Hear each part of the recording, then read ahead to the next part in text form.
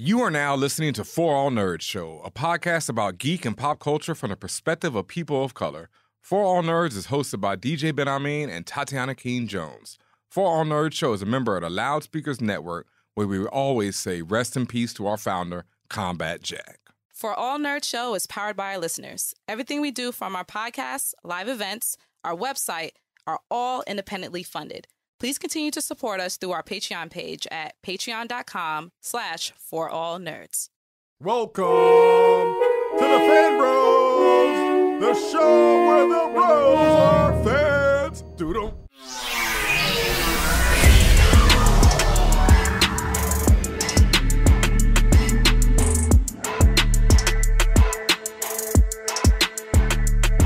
And what's up, y'all, and welcome to a very extremely special episode of the For All Nerds Show, the voice of the Urban Geek, the podcast where we discuss geek and pop culture from the perspective people love. Color. And as always, in the captain's chair, it's your boy, DJ Ben Amin, a.k.a. NBA Youngboy Never Blipped Again. Ben Amin, DJ by night, Briss Blairmont, Halal Jordan, Cal L. Bundy, Black the King Kirby, Thought Pilgrim, Lion O. Richie, De La Troll, here in the spaceship tonight. And as always, I'm joined by my braided up, shining, looking good co-host. Thank you very much, sir. Tatiana Keene, the Grand Duchess of Tech, also known as Glorilla Grodd, Flex Luthor, Lambo Calrissian, Doctor doing something strange for some change, Miles Tails the Prowler, the Ting of the North, 4 Sports and 7 years ago, the Little Mermaid, and... Did I give you that one, or did you? No, I got that to the first time. Gucci Mane DeLorean. There it is. Like your amazing shirt that you have on right the fuck now. Y'all make sure you are at forallnerds.com to get the beautiful merch that we are wearing. Ben Amin is wearing the exclusive Gucci Mandalorian in yellow flavor. I am wearing my anti-Skrulls social club shirt in the black and green flavor. These shirts also come in different colors. And mine features like a puff print. So I know I'm like just rubbing on my chest right now. Everybody run to YouTube and watch me. But yeah, it's like, it feels really nice. It's great. And yes, when you hit us up and purchase this merch, you are supporting us directly as Black people in America. We appreciate that. This is our own merch store. So again, forallnerds.com. Thank you. Word app, as they say in these internet streets. But yeah, we're back. This is a very special episode. I know that people, were wondering what happened to views from the 616 last week. What happened to episode, what's this, 3? What happened to, last week? What happened to episode 3? Yeah, because, we've been reviewing Nick Fury's adventures for the last few weeks. And then last week, we just didn't. And so I know some people might have been like, yo, what's up? Y'all just don't leave us hanging. And no, of course, we're not going to leave you hanging. But we've had to take a step back, as they say. This is the 10th year. Clap up real quick. The 10th year of For All Nerds Show, formerly known as That Other Show. And yeah, it's a lot sometimes. One, that's just off the break. Doing this show every week can be a bit stressful. As much as I love doing it, I know as much as Tatiana loves doing it, there's a lot of work that goes on behind the scenes. We recently started doing these shirts and everything, this merch ourselves, no longer at that other site. Shout out to our business partner, Kev, and Gifted Apparel, but it's been a lot of work doing that. So that's one thing. And then on another note, there is the WGA, the Writers Guild of America strike, which is going on right now. If you follow me on Twitter, you see my profile picture. Is, supporting the WGA. I've been doing everything I can to support them. And I've been sharing a lot of content and information from lots of folks in the WGA and all the strike, everything happening with the strike. I've been sharing on a regular basis. Yes. And it obviously affects both of us, directly as creatives and everything. And we are also on the other side of the fence where we are journalists to a degree, where we're, historians. We're all talking about everything. This Media pop and professionals. geek culture. Yeah, all that. And so we're like working at the behest or, in conjunction with these giant the ops. corporations. With the ops. With the ops. So yeah, we are working for the ops, in a lot of cases. Shout outs to Disney. We love y'all, but they ain't paying these people. Disney just did this. I mean, even Secret Invasion, y'all, like the intro was done by AI. Sure, there was somebody and it's ugly as I mean, a lot of intros are to me, but that's beside the point. Like, some people are sitting there. Someone typed that script in, it's like, yo, give us this ugly ass intro. Yeah, this prompt. But still, a lot less workers were involved now. A lot less more people are out of work because of that. And this is at the same time when writers are on strike that they choose to do this. So it's really just like, we don't give a fuck. And that's been one of my big issues with this strike is that a lot of people, and I understand why, don't give a fuck. And as time moves on and as it goes on, less and less people will give because people got other things to worry about. The news is always giving you something else to worry about. The cycle keeps moving. How long? So right now, it's going on months? Going on like 3. It's the 87th day. I want to say. I'll look it up. Yeah. So right now, the big thing that's in the news is the Actors Guild might go on strike, joining them because everyone is having issues with these ops right now, with these big corporations. So everyone's trying to figure it out, what's going to happen with AI, all these other issues that are coming up. The fact that writers in general, I mean, with the Writers Guild, there's just so many issues. The way the system's being run, it's just very difficult for anyone to come up from the bottom to make it to the top, even once you get in the door. And it used to not be like that, but now it's very tough. So, and I mean, getting in the door is damn near impossible. So once you even get in the door. And people like yourself and Mello literally had a once in a lifetime opportunity of how you guys got in the door. That's not normal. The way your story and I won't go into the weeds on that, but the point is it's not easy on a regular day, and y'all went through like the catacombs of what the possibilities could have been for you guys to become writers. So and through that you learn how difficult it is in the industry, and so that's why I mean, I'm so for this writer's strike. And so that's why it's a problem, because we're sitting here promoting these shows, promoting these streaming services that are making all these millions, all these billions, and will not pay these people who are allowing them to make all this money. Yeah. So it becomes this fucking conundrum, because it's like, I want to watch Secret Invasion. I'm interested in it. I love the MCU. I love Marvel in general. So I want to watch it. Yeah, I know people who worked on a lot of these shows for that matter. So it's like, I want to support them. Yeah. I could say it's a catch-22 because you want to support them. And also all this stuff is predates the strike. Yes. So it's being released now. You're seeing it now. But this has been in the just in terms of being written, shot, edited, whatever. It's been done. They just press play and have it on Disney Plus. And of course, just wanted to update, the strike has been going on for 2 months, 1 week, and 3 days. Yep. Okay. So with that, that's where we've run into this issue. And then at the same time, we also just had to take a step back and be like, look, how are we doing this? Do we have to sit here and do these reviews? Reviews are a dime a dozen on the net, let's be honest. And at this point, even from people of color, they're becoming a dime a dozen. I don't think anyone does it like us. No. But I also think our energy can be put to doing things a different and better way, because I don't think anyone does it like us in general. So yeah, and also it's because we're speaking like candidly to everyone's listening just about the monotony of it, right? Like kind of treadmill running, right? Like it's and in one way it's like, okay, it's a comfort zone for a lot of people and us sometimes, because like what to expect, how we're gonna do it. Okay, great, how it's gonna go. But then it's also like, but it's always the same thing all the time, right?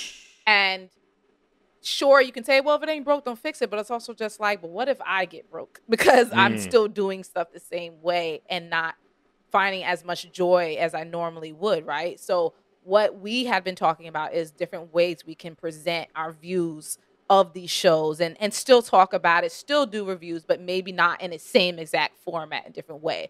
So that's why we took a step back and was like, okay, how can we go about this? And we're actually going to be trying a lot of different things to do it. You're going to see more things like videos from us, especially me. And yeah, and yeah, we talked about that. So you're going to be seeing a lot more. But, also it's just like, we're not going to stop podcasting. It's also just like what can we do better, right? And we often ask everyone who listens, like, what do you want? How do you want to hear it from us? I know you like us and our viewpoint and how we deliver. That's fine. But like, is there a different and better way that you would find enjoyable? We have our own ideas and we're probably going to implement some of that, but we're also curious as to what everyone listening thinks. Yes, for real, because we like doing a 40-minute review of a show like Secret Invasion, which this week was like 20-something minutes. Fam, first of all, it was wild short, and I was just like it was a little bit jarring. I said, "Oh, that's it. Okay, great." Yeah. But also, this show has been a bit slow for me. It's been a bit boring on the uptake. I told Ben, the last episode I fell asleep on, and I wasn't tired, so I don't know what that means in this grand scheme of things, but that's how I felt. This week's episode, episode 4, was cool. That's cool. That's cool.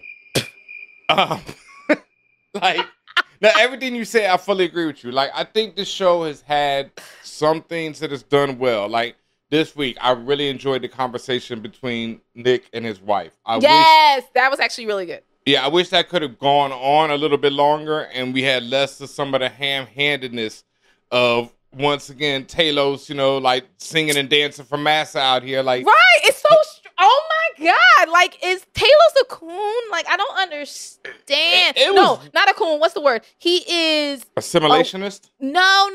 In the Boondocks, what's the guy that talks like Uncle this Ruckus. And he got his eye? Uncle Ruckus. Is he the Uncle Ruckus of... Okay, maybe he's a coon. Is he the Uncle Ruckus of Secret Invasion? And the only reason I say that is because, and yes, y'all, we're talking about Secret Invasion right now. We're going to talk about this episode real quick and just what we've seen thus far. Because the man, and I like that you said tap dancing, like, he really believing in humanity. Like, oh, they're going to see our heart, nigga. They're going to understand that we here for them. And I look like the way his daughter looked at him, I said, nigga, they don't care about you. What did Michael Jackson say? All I want to say is that they don't really care about us. We don't care, Talos. And them niggas don't really care. And yes, will there be people who will see your point of view and try to help you? Yes, in typical Disney fashion. Sure. After half of y'all niggas is dead. Shout out to my man Wellburn, who thinks the show, we were talking about it earlier today, and he thinks the show is going to end with the president giving the speech.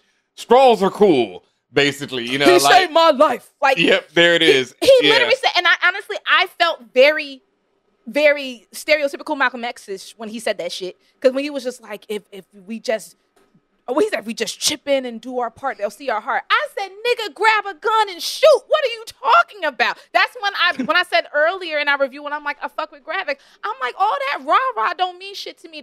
You're not about that action.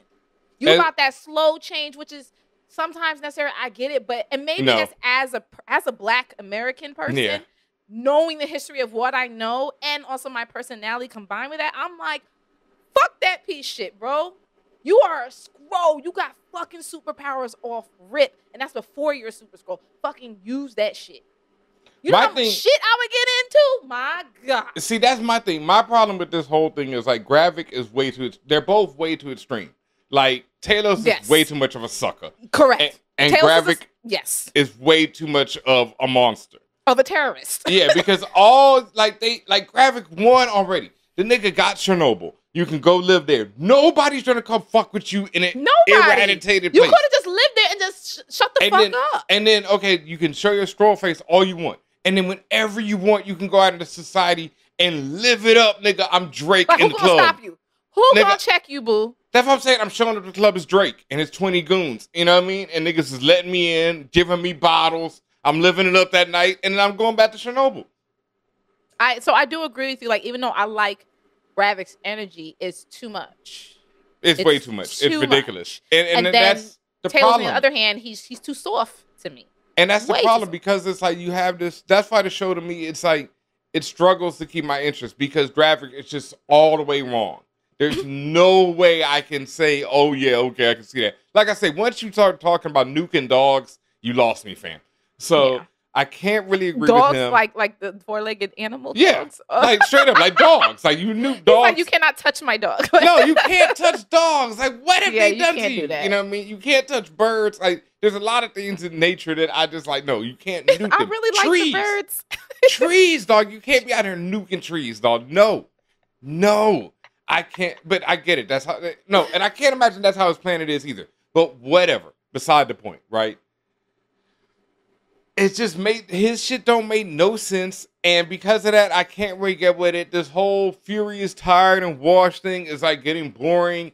We know he's not gonna be that tired or washed where he's going to get murked, and then it's just like Gravik. This episode has the Super Skrull powers, but for some reason doesn't just unleash them all and kill the president. He used arguably one of the weakest powers, at least in that situation. Also, not weak overall, but the weakest in that situation. Like he did a little Groot razzle dazzle, and then that was it. And I'm like, you could have wiped them off the face of the earth, which is Groot razzle dazzle.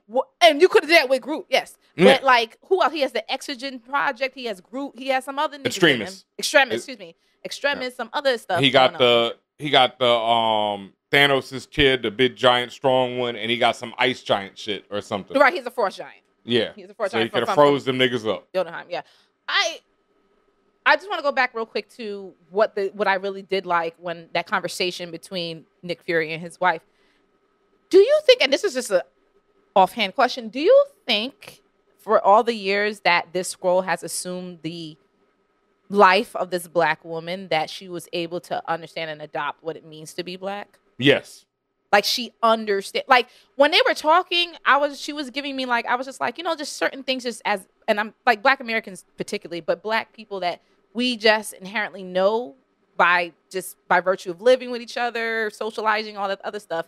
And there's a cadence of blackness that can't be taught, right? Mm-hmm. Was she able to pick up on that?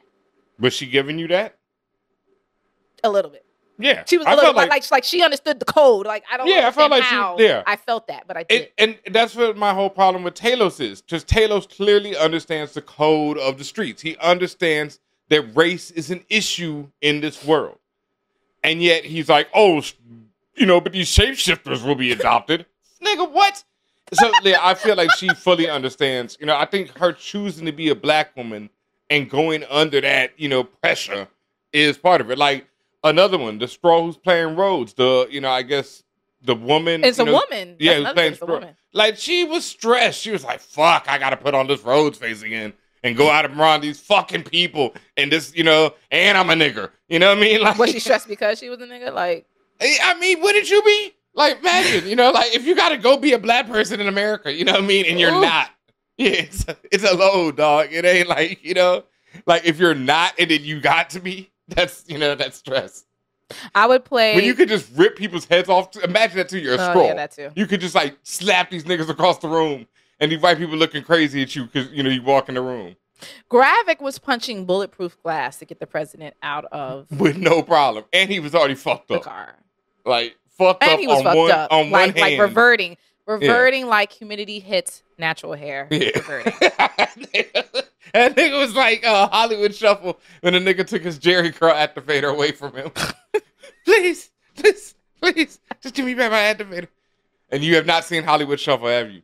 I have. I watched it years ago when you when I watch it. You shook me and watch it, so I did. But okay. Well, yeah, I know. Well, the dude, he has Jerry curl and it's all pristine, and that shit is one of the funniest shots in movie history because it's like Robert Townsend has his activator and Keenan Ivory Wayne's playing the dude, and his Jerry curl is pure pristine early. Up. Yes, but it's in every shot they cut back to Robert, and then when they cut back to Keenan, it's worse. It's worse and worse and worse. Gets bigger and bigger. No, it's like more afro and more afro. Well, that's what Gravik was doing when he got shot in the arm, shoulder, Talos, whatever. Yeah. Talos, thank you. Whatever the fuck. And then, and that's when I'm like, that's so naive and unnecessary to be so soft as Talos, because I'm like, in the same fucking fight where a moment ago you were shooting at Gravik can assume Gravik can assume the personhood of a random shoulder that's on your side and infiltrate. It was seconds. I forgot the nigga was not over there no more. I'm sure if I watched that scene back, I will see when he walked over and changed and shapeshifted. That power. That's why I said if that was me. Yeah.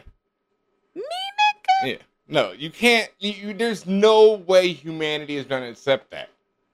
Like, I get it. The MCU humanity has been through a lot of shit, but no, fam. You could be anyone. No. Instantly. And then not be, you know? Like, and then not be, right. Yeah. Drake run up, slap some woman on the street. But like, it's the deep fake in real life. Oh my God, it's like the worst That's what's crazy about it, because people is getting hemmed up by deep fakes online. Yeah. Imagine that in real life, instantaneous at any given point. That's your neighbor. Any Not porn saying you ever wanted to that shoot, makes bro. them bad, but that Instantly. is the mentality that, and people don't like people that look just like them. So what makes you think they're gonna like you as a Skrull? Fam, like yes, I say, that's a negative viewpoint, but I'm just being fucking real. Let's be realistic. That's how it is. Talos. You could ruin anyone's life instantly. You know, sex tapes. Could. Slapping people on the street. You love to slap people. I can see what you're gonna do when you're a Skrull. Come on. Like, can you just imagine, like, you know, Union Square, Drake runs up out of the subway. Because you know someone's gonna have it on recording. Yes. And then I seen it and I got the receipts. Got it on camera. Drake running up, just pow. And this nigga's like, I was in Turks. Best I ever had, and then runs off. Okay. But even as you and I speaking on this from a vacuum, like, and again, from the real world perspective, we're also speaking very stereotypically and negatively about it. Like, and we're speaking in hypotheticals. What makes y'all think that this is gonna work? If any president, Obama couldn't convince me of that one. If he was like, "Yo, 1 million Skruls coming through, fam," I'm like, "All right, Obama, fuck out of here, Barry, man." I guess I ain't voting for your ass this time. Like I mess with you, dog, but nah, Barry, I can't get jiggy with that. Nah, fam, I cannot. That's a little wild, bro. that's a little next level. And I'm saying, like, just us in a hypothetical or having a hard, even jokes, we're having a hard time accepting that. What makes Talos think? With all they know. That's why he did now. Like, you understand the Black experience, but you don't understand that you're not going to be accepted no matter how much good you do. Will there be people who fuck with you, rock with you? Sure. Is it going to be enough? All right. I've got 2 questions so we can get out of this to keep this as short and sweet as possible. One, is Talos dead? No. What? I don't know how it's gonna happen. They can't do the fake out twice. They gonna do him like they did. What's the nigga? What's his name? That was in Walking Dead that got free and he shouldn't have made it. Glenn. They gonna Glenn that nigga. I'm telling you. Cause they already Glenned Gia. They didn't Glenn, and that's what. Okay, let's go back to that real quick because you and I spoke offline about this. Yeah. I told you over and over she was not dead. I pretty much figured too, and I just accepted it was terrible. But you know, I will give them credit. I didn't know it's because she, you know. Yeah, I will give them credit. They retconned and said she got super soldier. That made sense. I'll give them the credit for that. But I told you that was happening. Yeah, now Talos has no access to that machine. You don't know what's happening though. That man is dead. If he ain't dead, I'm like, no. This all right. Anyway, second question: how long has Rhodes been a Skrull? All his life. That's why he's a coon. My thing is, though, that's like, you can tell. No, see, wait, that's why he didn't understand blackness. So when my man said, "Give me back my roadie," Rhodes was just like, "Yeah, okay." But my thing is, like, the longest. Say, for example, he has been a Skrull for like years and years. Say to a black man, right? But say he has been a Skrull for like years and years. Where's the real roadie, and what does the real roadie act like? Dead. If it's been years and years, he did. Is he dead, or is he just locked up in like Jesus Christ? You know what I'm saying? No, for real. Like is he in stasis like these other niggas that are in the basement? Let's talk about it. Like, is this after Endgame? Like, it's been a few years since Endgame now. Wait, so we're going with the assumption that perhaps Rhodey has been a Skrull for years. That's what I'm saying. We're talking about 5+, 10+. If it's 5+, you're 5+. Going, during the blip at some point, he got replaced. Yeah. No, like during those 5 years, he got replaced. Yeah.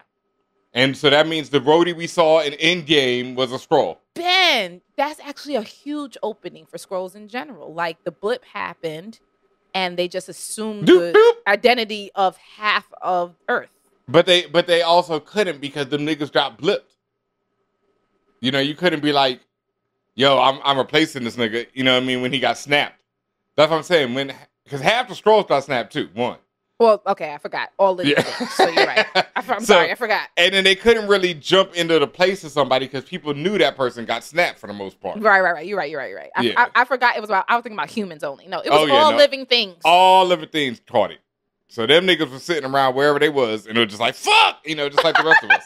Like, they all was, you know, Drake, once again, was about to slap somebody, and that nigga got... If I got Infinity faded, it would be like this.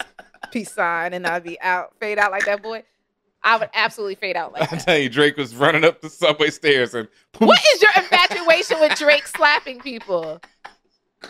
Like, that is your dream. In Union Square, it just, you know, it has to be Union Of all Square. places. Yeah. Okay, so yeah, the one assumption is he's been a Skrull for years. Like, we're I don't talking think 5 so. plus. I don't The think other so. assumption is for a relatively shorter period of time. Yes. He's been a Skrull. And I'm leaning more on that way just because, like, It makes no sense. even when it don't make sense, but also even when he was talking to Fury, I didn't automatically think Skrull, but I was like, he's talking kind of funny. Like, why is he so aggy? It was just me just saying, why is he so aggy? Like, I understand that he has a job and he's fed and all this now, but he's too aggy for my taste. Even as a former Avenger, like, I don't. He was moving too funny styles for me. But okay, there's another question, right? She said, Fury's wife said that their whole marriage was her trying to get close to this dude. Yes. So how long have they been married? Fury and his wife. Yeah, didn't they show what was that? The 90s when that flashback? Well, they met in like the 90s because he was young Fury. It was the way he looked in the Miss Marvel movie.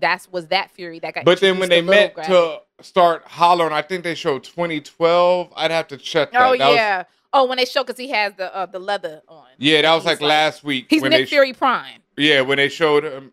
No, I mean that was. Oh, that was even more recent. That was this week when that was after the Avengers. Yeah. After the first Avengers. So they've known each other at least since the first Avengers. So before that. I mean, obviously before that, but like they've been hollering since around the first Avengers, right? Yes, I think so. That's at the very least. So that means Rhodes could have been a Skrull for a long time too. And that's why I'm like, we can't discount it. That could be a thing. I wonder. And then, but that goes back to what I said. Well, if that's the case, is the real Rhodes alive, or is he? He shouldn't be. You say he did, but I mean, if it's been years, fam, come on. Ain't no way they keeping somebody alive for years. I've seen it done. For what though? Like, yeah, I know, but it's just. And then that means why is Gravik so damn aggy over the world? Like, what would Armor Wars be about then? Like, Rhodes would have no connection to anything. Yeah, and that's why that might not work either. Yeah, because he would not know any of these people then. You know what I mean? Like, if he's been out of it since before, since Terrence Howard? Is that when the Skrull started? Is that, Not only did Terrence Howard get pruned, he got replaced, and then the replacement got scrolled. Immediately. I think when Don Cheadle walks in and tells him deal with it, that I'm here, deal with it, the first introduction, I think he's a Skrull from there. That's my working theory. That's years, Ben. Yeah, that's my working theory. From the first moment we ever saw Don Cheadle, he's been a Skrull. Which would be fucking hilarious. That's the beauty of like a Deus Ex Machina, like Skrulls, right? Like, it's the same thing as the multiverse. It's like you can retcon anything. Yeah, it doesn't work though. In the comic books, when the Secret Invasion in the comic books happened, not Franklin, Johnny Storm? Johnny Storm, the Human Torch, was married to Snowfall? No, because Reed and Sue's son is Franklin. Okay. Yeah. So Johnny Storm was married to a woman, Alicia Masters. Alicia used to be the Thing's girlfriend, and then they broke up. Star name. Alicia Masters. I never thought about it like that, but true. Think about it. Yeah, it is. So Alicia Masters is married to Johnny Storm for like 100 issues or something until Secret Invasion happens, and then the retcon comes in that she has been a Skrull this whole fucking time. But when you go back and read those 100 issues or so, it works in some instances, but in some, it's like, well, this woman's a Skrull right here. There's no way she would have done this, Yeah. So it just doesn't work all the way through. Yeah. And just like doesn't curl over all the, Yeah, and if you make the Rose activator not hitting. If Rose has been a Skrull since Don Cheadle's introduction, as hilarious it would be, it does not make sense. No. At all. I don't fucking know, bro. But I don't think much of this show does either, so we'll see what happens. But and again, the shortness of this episode irritated me thoroughly. I mean, we only got 2 left. I mean, and I can't say, like, people's like, well, you fell asleep in the last one. What does it matter it was long? I'm like, because I'm waiting for some fucking substance, and I thought I had more time. It's like, oh, we shot Talos, end scene, and roll credits. And roll 10 minutes worth of credits, because you need credits for every language that the show is streamed in. Yeah. So that's the other part. Because if you look at, like, the scrub bar, that's the timeline, there's a lot of extra, like, show left. So I'm like, all right. Even the ending of this one, it was like there was music playing on the black screen, and I was like, okay, there's to be another. Oh no, credits. Okay, all right. Yeah, well. and I scrubbed forward just in case. Sometimes like, oh, maybe they'll do something for me. No, that's it. So I don't know what's happening. I know what's happening, and I just don't care. I'm talking about with the structure of this series. Oh yeah. No, we'll see. Like we'd like to say on the show, we like to finish and then we'll judge. So we got 2 more episodes. Maybe they're gonna pull out some miracles in these last 2. It didn't work for Moon Knight. I pretty much knew that wasn't going to pull out the miracles. That shit went out sad. I'm sorry. Now, in hindsight, it went out sad. It went fell out flat on his face. They fucking did Power Rangers at the end. They did a lot. They did Megazords at the end. But I also knew that it was to be a struggle for them to recoup with those last 2 episodes. So it wasn't, I didn't have much to expect. This, I'm kind of feeling the same way. I'm hoping for the best, but expecting hot mess. I think that's a perfect wrap up to that. Yeah. What else did we see this week or last week? That was last week. Yeah, we got to see Mission Impossible. I can't remember. Semicolon Mission Impossible. The last Dead Reckoning Part 1. Dead Reckoning, right? Yeah. Part 1. I didn't realize it was. And let me tell you, I didn't realize I walked in that bitch that it was a Part 1. I said, they chopped this shit in half. I knew. I didn't realize that. And I'm like, they really selling the work on us. Like, but I like the Mission Impossible series because and I like it, Tom Cruise's series, because it progressively recognizes how ridiculous and utterly over the top it is. Similar to a Fast and Furious. And it leans into it and is self-aware that it's fucking ridiculous.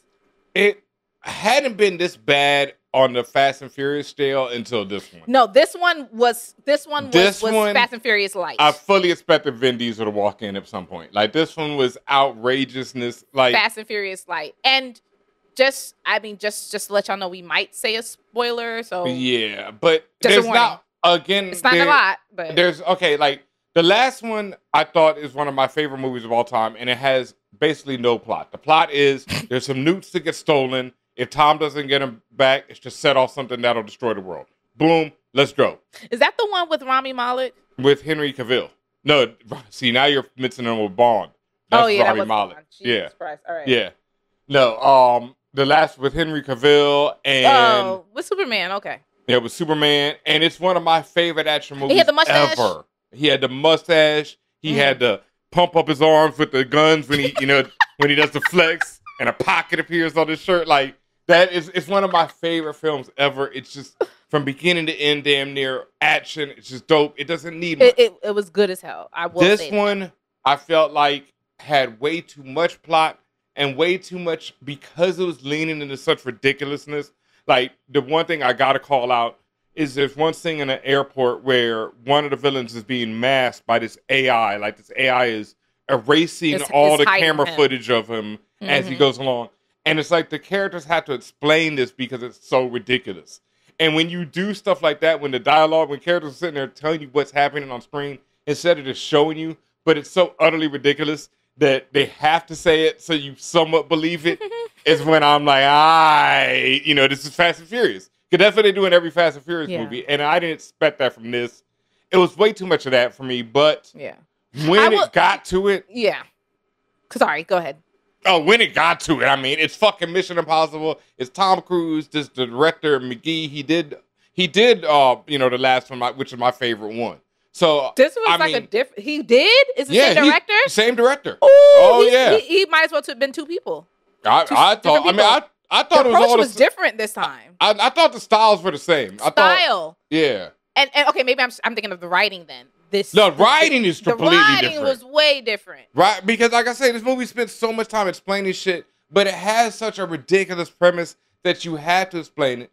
And even though I just felt like they didn't need that ridiculous premise. Just give me the same thing. Nukes. Right. Something. Let's get to it. Right. I don't know. It's this AI shit. It was like, whatever, dog. Who cares? Right. The more I'm listening to you, and your first expression when you were like, even though the movie has been, it's been more so literally, sorry to use the name in the explanation, but it has been impossible feats, right? Like increasingly impossible feats, but still a good, like, thinking movie, I guess.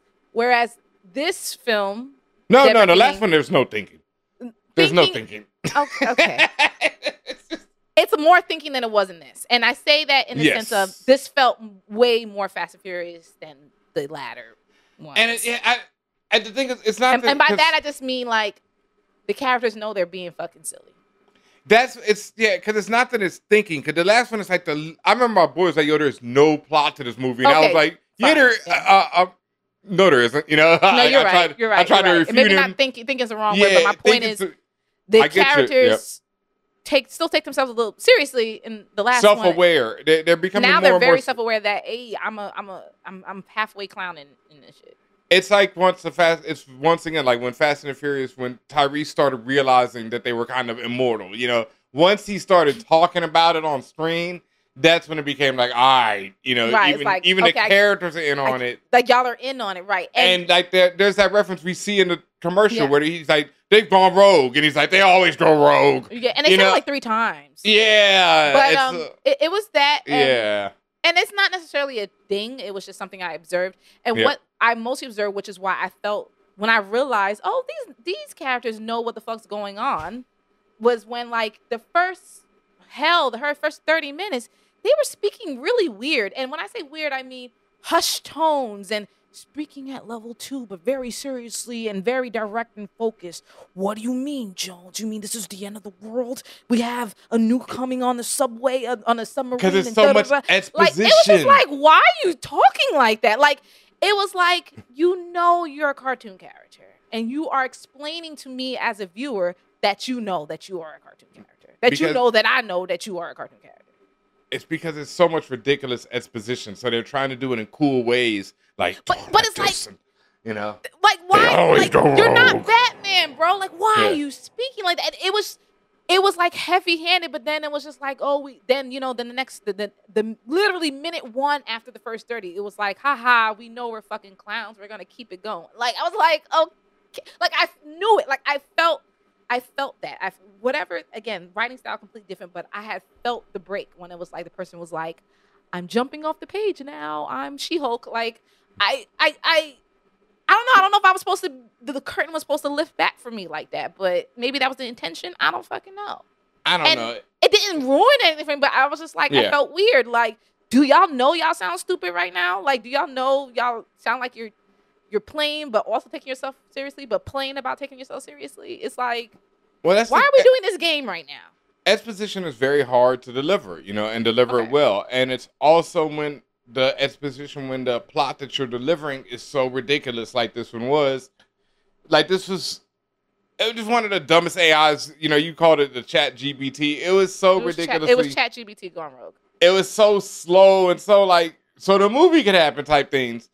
And like I say, fuck all that, because once you get past that, once we get to these big ass set pieces, I mean, it was pure joy for me as always. There's a car chase scene in Rome that is just fucking perfection. It's great. I thought the addition of what's her name of Agent Carter, Haley Atwell, right? I liked her. I love her. I love her in this. Particular. I mean, I like her in general, but I really loved her in this. I loved her in this. I love her in general, but I thought she was, amazing in this. That in that car chase scene, she proved it, because I felt it. Like, that's one of my favorite car chases. I love a good car chase, and that's gonna go at the top of the list. And then there's this train sequence towards the end of the film that is just fantastic. fucking. It's just incredible shit, you know. Like, so it delivered to me on what it needed to. I felt like maybe there was just one more ill set piece or one ill villain, because I think Henry Cavill really elevated the last one. This one, and also Shorty, who's more like an anti-hero, she elevated the last one. I like seeing her again, the blonde woman who's all mysterious, the arms dealer who makes the fixer, who makes everything happen. Palm Clemente, amazing in this one. I wish she had more. Slightly mispronounced her last name, but yeah. Yeah, I wish she had more time. Mantis. And more Mantis. I mean, amazing in this one as well. I wish she'd had more time. Yeah, she was good. She was a good little Terminator. Yeah, and that's the thing. I think it was because the main villain who we're supposed to hate, I just didn't give a shit about that dude.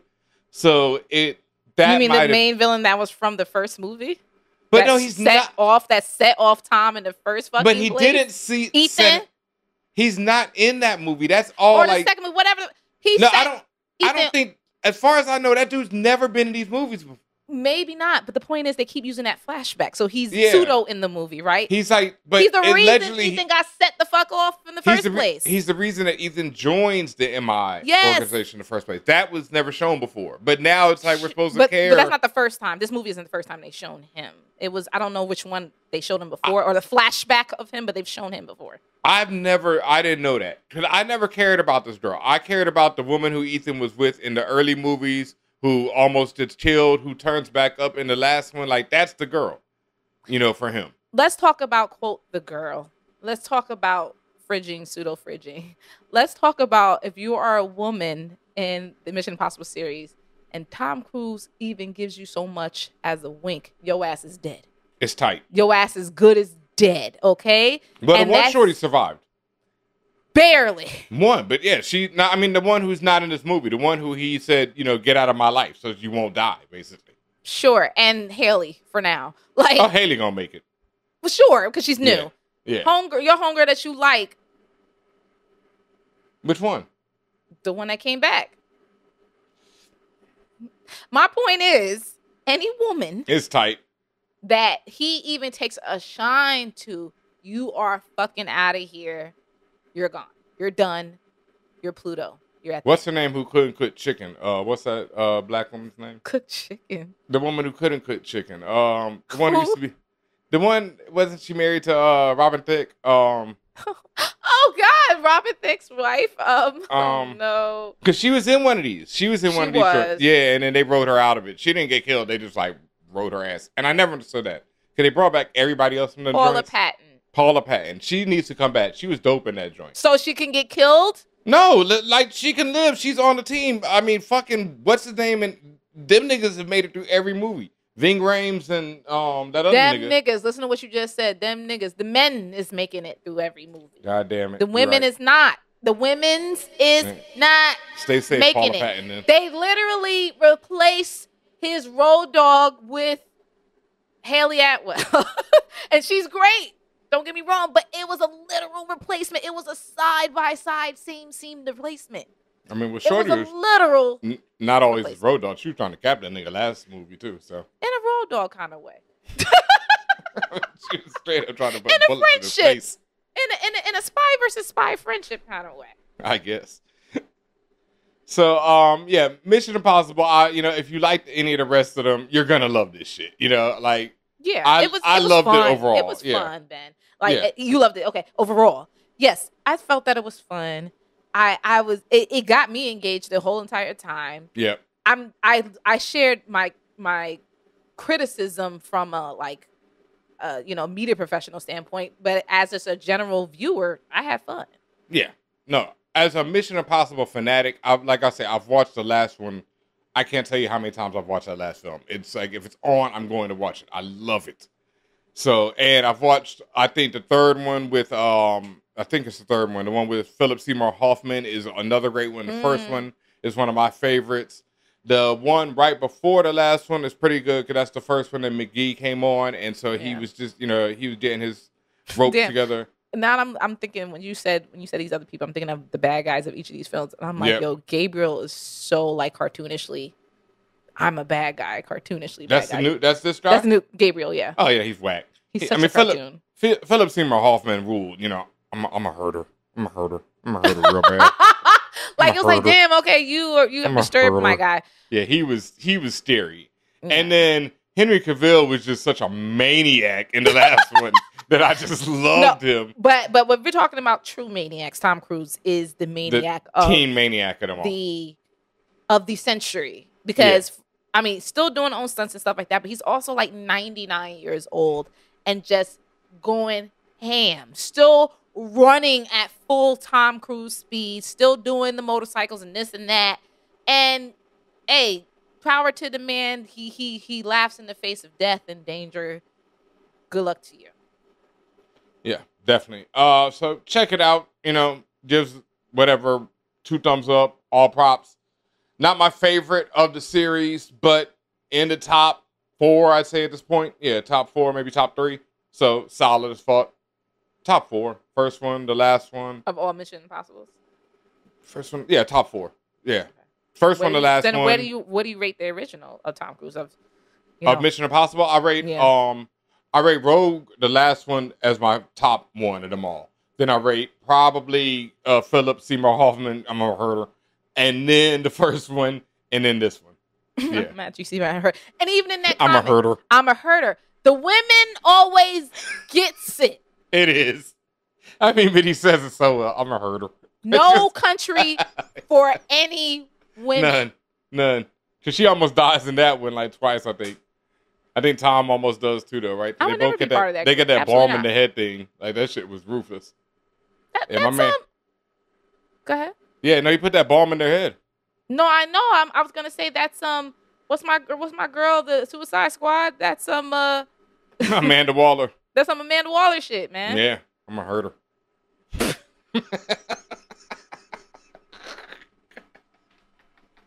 Anyways, what else we got, bro?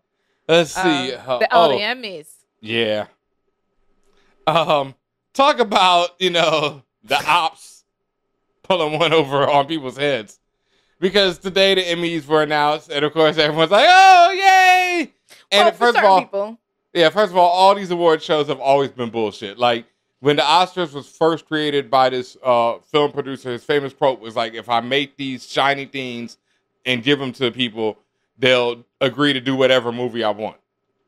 So it's always been a way to make actors feel like they're worthy of something, and then they'll do whatever movie these producers want, or they'll agree to whatever terms these people want. And so when the Emmys are announced today, and sure, we're happy for all the black people, we're happy for all the shows we love, et cetera, et cetera. But at the same time, pay these fucking niggas. How you gonna nominate a nigga for best writing and you ain't paying the nigga? You're not paying him. It's the same. Like it's the same niggas. The award. It's the same guy. It's the same niggas, or the same person or whatever. Yeah, you're absolutely right. And I mean, just from a mechanic standpoint, as I kept going through the list of nominees, I kept seeing patterns. Right.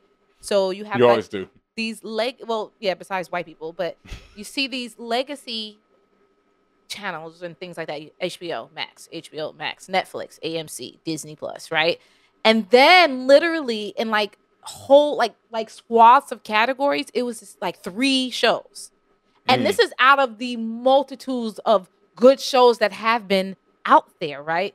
Like, you know how many times Succession, you know how many times in the same category someone from Succession was nominated? And I'm like, all of them? All like, of them. And again, I never seen Succession, and I know it's been high entertaining for a lot of people, not taking that away.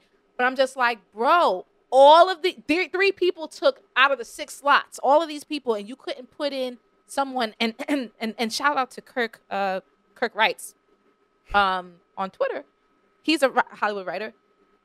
I share his sentiments. He was just like, how are 2 shows dominating any one category when you consider things like, for example, J. Alphonse Nicholson in season 2 of P-Valley of The Murder. Like, these performances in these shows that are obviously being overlooked rise to the occasion if you were going to take the Emmy seriously. Rise to the occasion of getting Emmys. Rise to the occasion of being nominated. So for none of that to happen, and you just see Succession 3 times and Better Call Saul for the 1,000th time, I'm just like, damn. Gator for, you know, I told Ben about that. Gator for that Dave, one episode that was about, and it was last 2 years ago. That episode just about Gator, that was phenomenal. I think that's why. I think it was too old. It's just time is so weird right now. But I mean, even in this time, it wasn't brought up.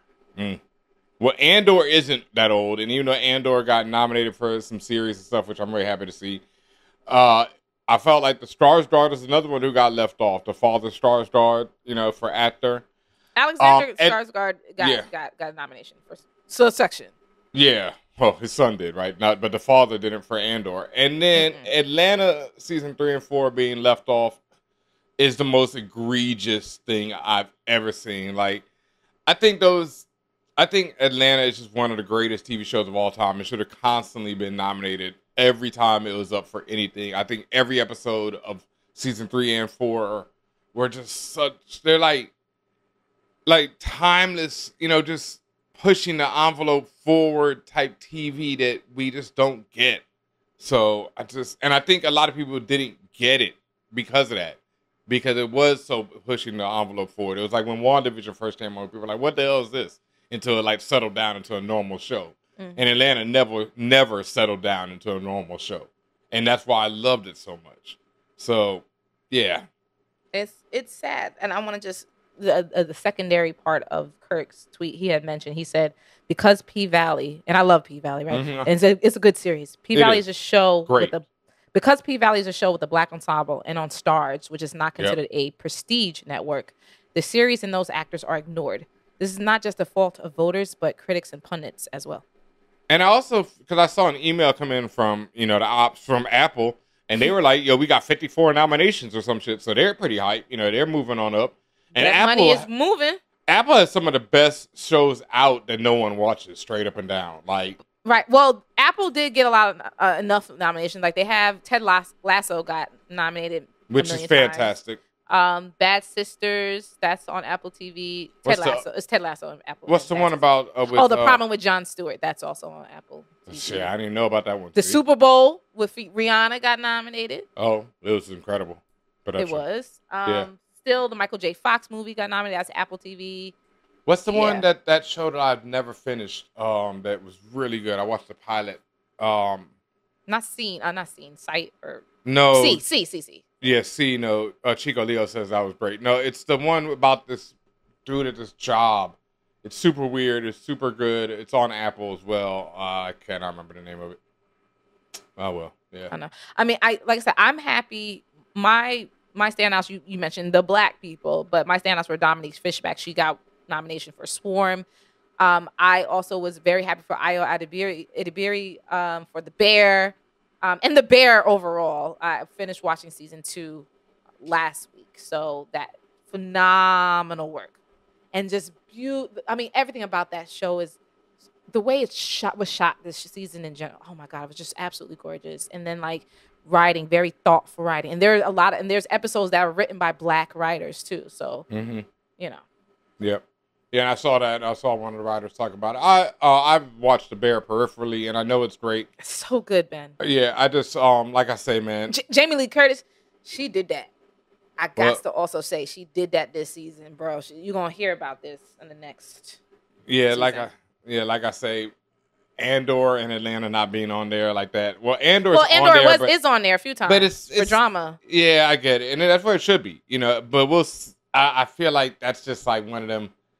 I don't feel like the hype is behind that, you know, nomination. We'll see. My thing is, so Andor is in for Best Drama Series, but they're also next to Better Call Saul, The Crown, House of the Dragon, The Last of Us, Succession. Yeah, that's what I mean. The White Lotus, Yellow Jackets. Like it's a wrap. And the words of that I mean is looking tight, fam. It's looking tight, fam. They also have one for Best Writing for Drama Series. So what's it up against? Succession. Andor is up against. Let me go back. My fault. Andor is up against Bad Sisters on Apple TV, Better Call Saul, twice because it's episode. Better Call, and that's what I'm saying. Better Call comes up twice. Andor should have had because it's two episodes that they're counting. What episode of Andor got nominated? It doesn't say the specific episode. It just says who wrote it. Okay. So, like for example, for Better Call Saul, it shows two different writers. So I know it's different episodes. The two different entries. The Last of Us is another competitor. Quote Succession, and then The White Lotus. Yeah, it's losing. And then the last area, best directing for drama series. Yes, we have Andor, but once again, losing. Bad Sisters, The Last of Us, Succession. Succession comes up 3 times in this category because there's 3 different directors. The White Lotus. That's why I'm just like, and I know that these things are phenomenal. I'm not taking that away. It's like, aren't there other things that are also phenomenal? Andor is just, like I say, I think it was as close to a perfect season of television that I've ever seen.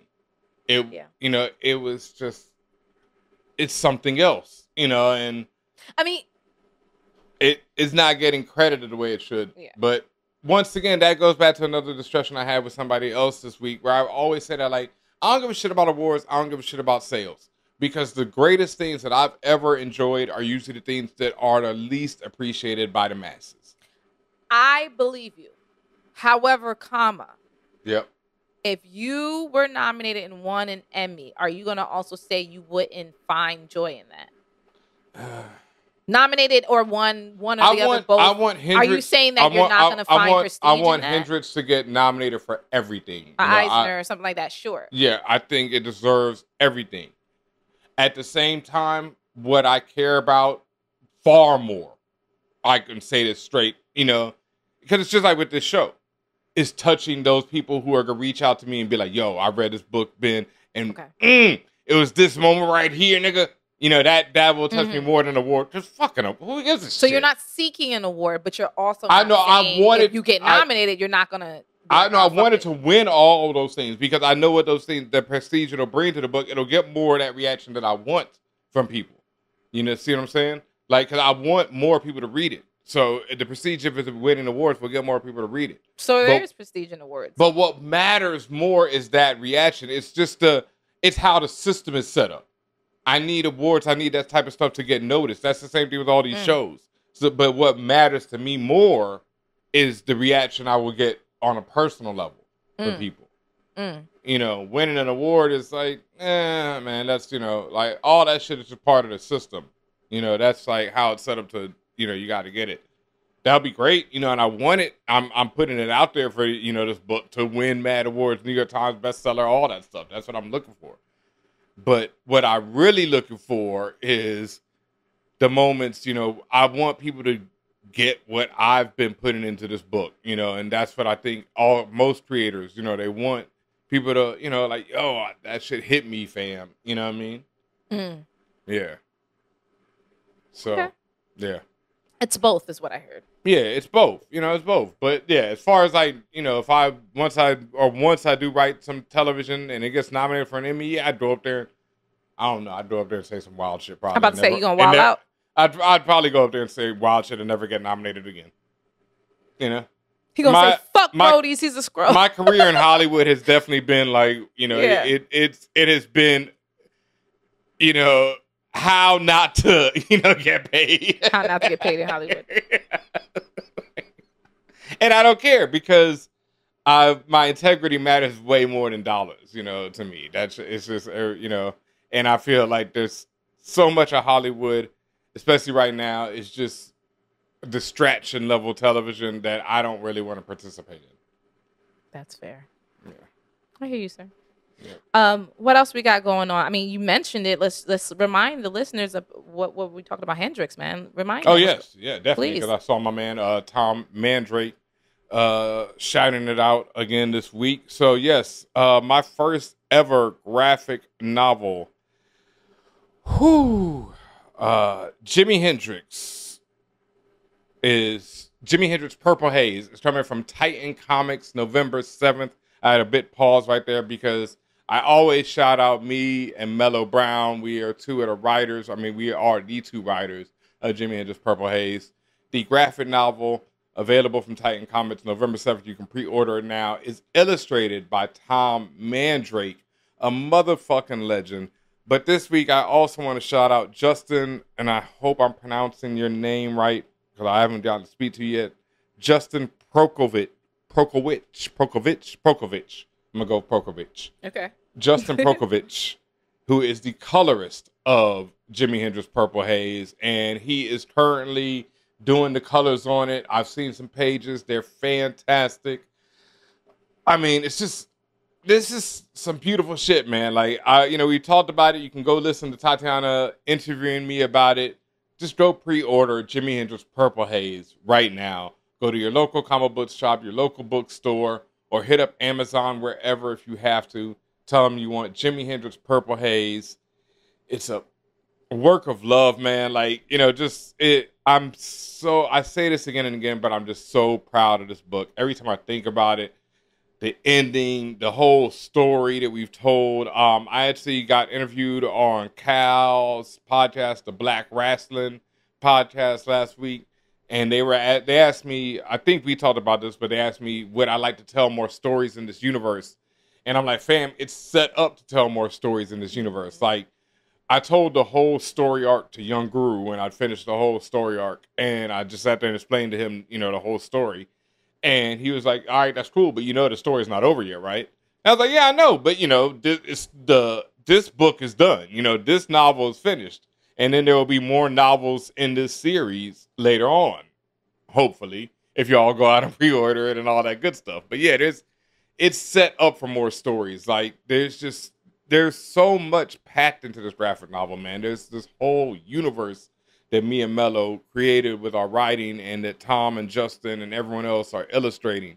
So it's this universe. And that's another thing I mentioned. Like, Tom's art, it's the type of art that as a kid, I would look at a page of art like this and I would just want to tell stories about everyone on the page.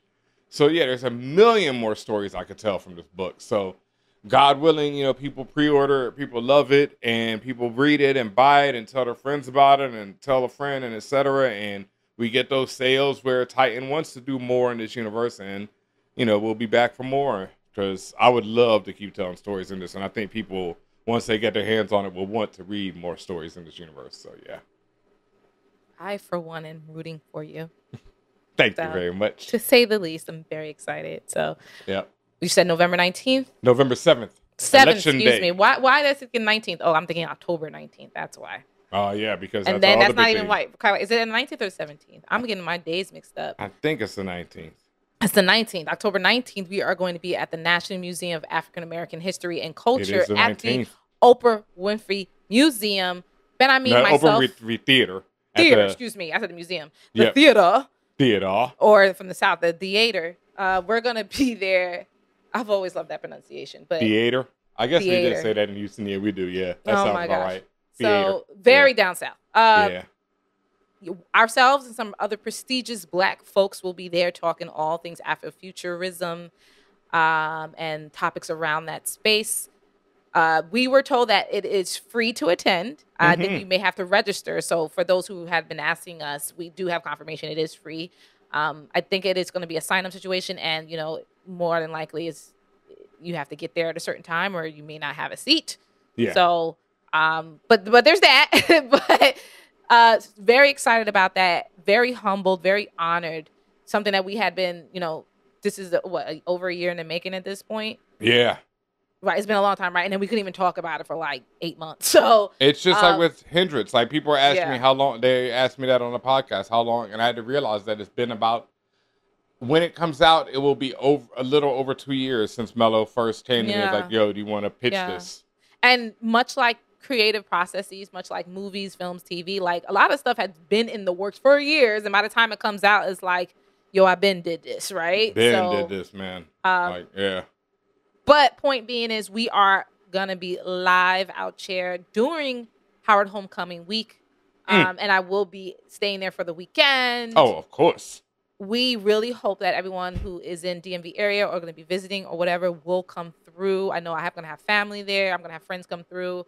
And, a lot of people have shown their interest. So, yes, as soon as it's available and up, like was it July right now? As soon as it's up on the site and available, we'll let you guys know. But you should also just watch it. And by the site, I mean the African American Museum site. Just check that to see their upcoming events, because I think they had stopped in like September, like stopped listing things up until a certain time in September. So just keep watching that, because I'm sure they're going to update it soon. Man, it's so crazy. I cannot believe we're doing this. Yeah, man. It's listen, we professionals, so that's what you do as a professional. And as we said earlier on in this episode, we're going to be doing more things, just different ways of capturing attention and imagination when it comes to covering the fandom, covering nerd stuff, geek stuff, pop culture stuff. We're going to be doing things differently, and again, we want to entertain, and we want to be there for y'all, and we want to combine both of them so that we also don't lose our minds. We don't want to be stuck in one place either. So. And also, recently we just realized, like, shout outs to Cam and Mace, and what they're doing over there with the It Is What It Is podcast. But, like, they were just talking their shit this week. And so, real quick, I'm just going to talk a little shit. Like we said earlier in the episode, ain't nobody really doing it out here like me and Tatiana. It's just, we have birthed and fathered and mothered so many sons and daughters and granddaughters and grandchildren and grandsons. Sons and grandchildren. Maybe going on greats. Yeah, and this goes back to the Combat Jat show. Rest in peace to my brother Reggie Osei, and happy Combat Jat Day to everyone out there. But yeah, we've been doing this, and we just sometimes have to stop and take a second and be like, okay, no, fuck that. We got to remind these people who has been doing this. And so I'm speaking to y'all out there. We coming back for the block. Yeah, because it's been a lot of people. Tell him what you say. Tell him what's his face is coming back. What he said in the wire. Tell him he back. Yeah, tell him Omar coming, baby. You know what I mean? Because it's I've been seeing a lot. I've been hearing a lot. There's been a lot of little slick talk lately that I've been like, oh, okay. And then I've just also been really, the credibility of a lot of these people out here is at question. I will say that. Because a lot of people will do anything for a check. I talked about it when it comes to writers in Hollywood, which is a lot of my problem with them. And, shout outs to the ones who don't watch Hollywood Shuffle. There's always work at the post office. And it goes to the same thing to all these bloggers, all these videographers, whatever you want to call them. All these people who are especially moving in this blurred space lately. I've seen a lot of people just doing shit for checks. You know what I mean? Saying whatever. Shout out to Luna. I hope you put the ether beat on. Yeah, saying whatever for these checks, fam. And it's like, you can't be doing that, y'all. Like May says on It Is What It Is. They come to me for the truth. You know what I mean? I have sacrificed jobs in Hollywood, to talk this shit, because I'm not going to sit here and just say that some bullshit is not some bullshit. I'm going to do it in a, eloquent manner. And I'm going to break it down to the very last compound. But I'm going to call what it is.